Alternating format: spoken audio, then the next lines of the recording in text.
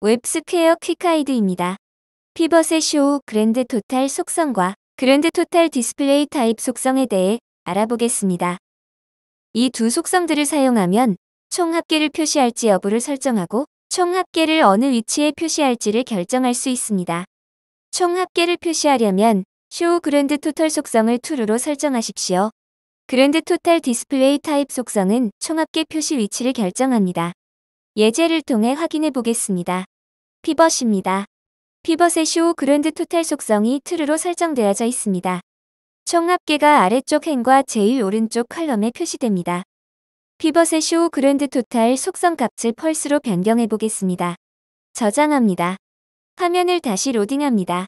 오른쪽 컬럼이나 아래쪽 행에 더 이상 총 합계가 표시되지 않습니다. 스튜디오로 돌아와서 쇼 그랜드 토탈 속성 값을 다시 true로 변경하고 저장합니다.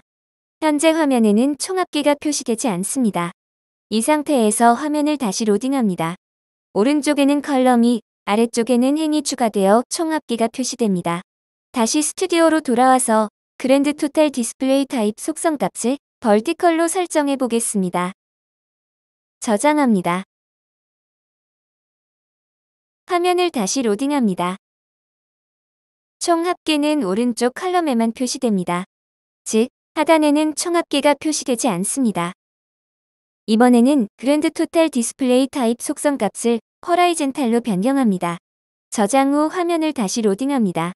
이번에는 총 합계가 하단에만 표시됩니다. 오른쪽 컬럼에는 표시되지 않습니다. 다시 스튜디오로 돌아와 그랜드 토탈 디스플레이 타입 속성 값을 보스로 변경합니다. 저장합니다. 화면을 다시 로딩합니다. 이번에는 총 합계가 오른쪽 컬럼과 아래쪽 행 모두에 표시되는 것을 확인할 수 있습니다. 웹스퀘어 퀵가이드를 시청해주셔서 감사합니다.